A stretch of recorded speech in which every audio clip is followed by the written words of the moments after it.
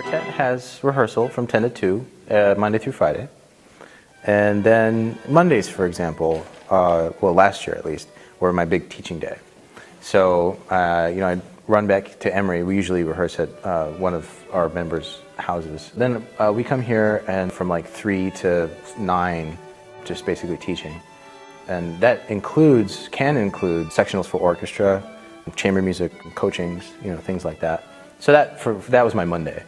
Of course, we still have rehearsals the rest of the week, and we'll be asked to do sectionals for both the university orchestra and then also for the youth orchestra.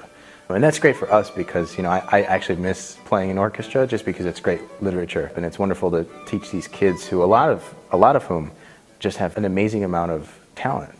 They're going to go off and do other things, probably, but they're just wonderful kids, and it's just really inspiring, and it's a good shot in the arm to be like, oh, okay, there is a future in this business.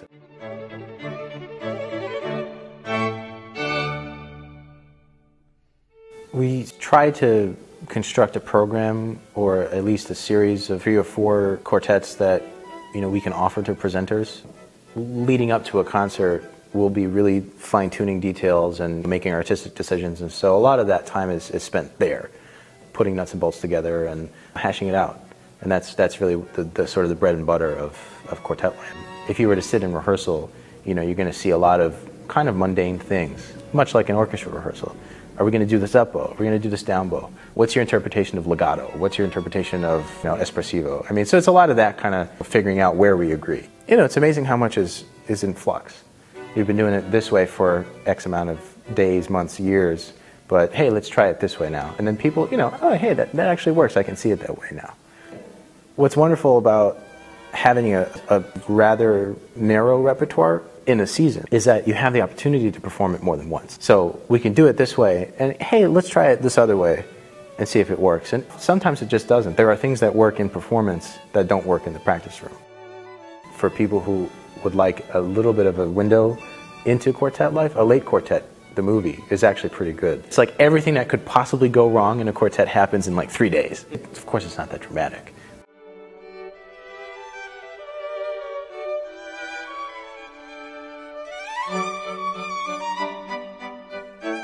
So I had a lot of support from my parents, having great teachers, and then being close enough to the epicenters of culture, New York and Philly, where I was able to draw a little bit from that.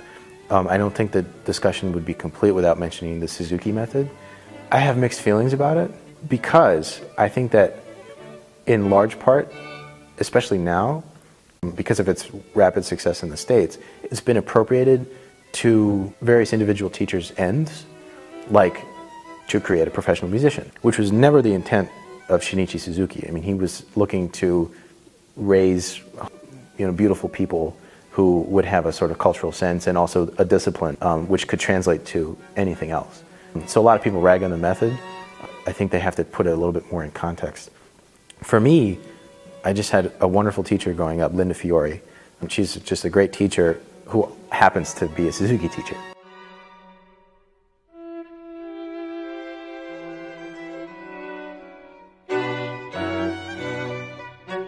I went to the 7th book, so I guess for about 6 years. I started when I was 3.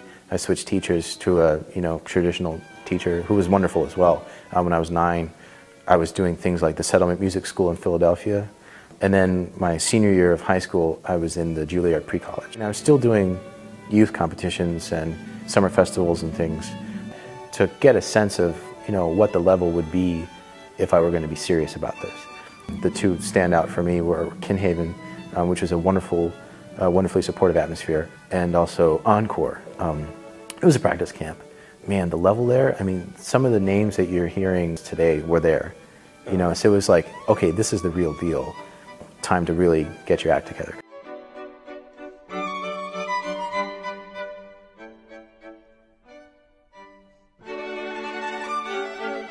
I think that's the strength of Suzuki, is that because it's based on, Suzuki calls it the mother tongue approach, you're learning by ear to begin with. You don't really start reading music until you would start reading text. So at that point, and once you've sort of gotten that out of the way, you can really start to focus in and start doing the all the sort of exercises and technical things that one would need to do to become a pro.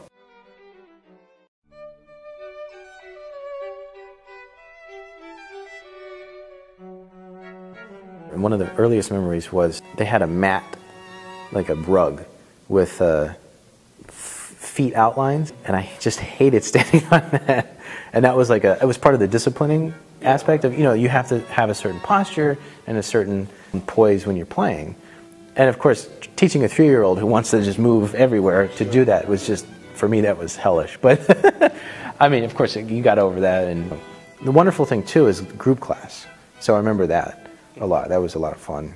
We would have an individual lesson and then a group class, I think every week, or at least every 2 weeks. And so the group class was a wonderful socialization kind of exercise, and everyone is in the room. So the littlest kids and the oldest people. Right. And you just go through the repertoire, and you stop when you're done, and you sit down and you listen to everyone else. So it's a great way to kind of see where you are in the spectrum, but also to just share in the experience.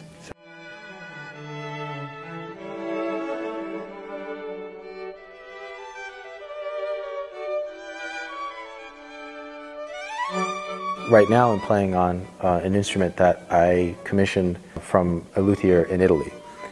We lived in Italy for about a year in Vicenza, close to Venice. And in Breganze, which is in the province of Vicenza, there lives a luthier who is, I think, pretty well known now in Italy. He's won a few prizes, the Tchaikovsky, I guess, acoustical competition. He's won first prize in that a few times. So this is a 2002, and the guy's name is Fabio Dalla Costa. And it's a wonderful instrument, and I actually just recently got it readjusted, and it's sounding much better, actually. Of course, new instruments take a while to kind of breathe and mature and all of that kind of stuff. So yeah, I'm really happy with it. To be playing on a modern Italian that sounds really good, I feel, again, very fortunate.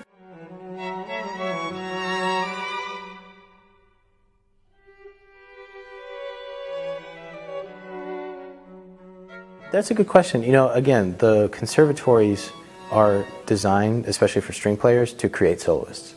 And it's sort of like the path is, okay, so you don't become a soloist, so what's next? Let's try orchestra. Let's try chamber music. Let's try teaching. Let's do all this kind of stuff. And that's how it really is viewed as a hierarchy. Mm-hmm. I see the sense in that because the solo literature is challenging and there's a lot of it, and you can really build your technique doing that. If you're 14, 15, 16 and you don't have a solo career these days, you're probably not going to have one. It's going to be the very, very, very few people who get those things. And a lot of factors apply. I prefer chamber music. It's just a wonderful mode of expression. You have compatriots on stage, you're making music together, you have a certain amount of artistic freedom and, I don't know, healthier life maybe? Or certainly a healthier lifestyle. And it affords you the opportunity to do other things like teach.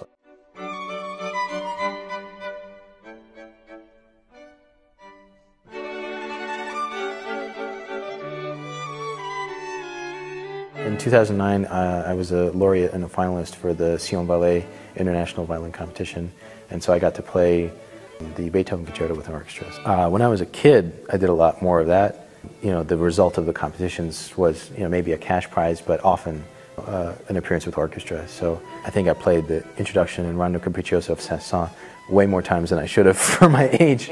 And in school, I got to play the Sinfonia Concertante of Mozart with a wonderful violist, Ayani Kozasa. I used to play with the Sejong Soloists, which is an unconducted chamber orchestra, and so I got to play Vivaldi, one of the Vivaldi seasons with them. And I enjoyed doing it, but I think chamber music is where it's at.